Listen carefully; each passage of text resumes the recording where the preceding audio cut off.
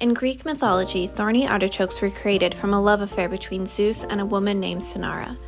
Legend has it that Zeus was visiting his brother Poseidon on a small Aegean island when he noticed a beautiful woman. Zeus was overtaken by her and convinced her to live on Mount Olympus as a goddess to meet him in secret when his wife was away.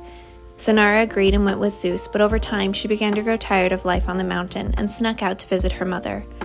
Zeus discovered Sinara's secret rendezvous and was infuriated that she would act more like a human than a goddess.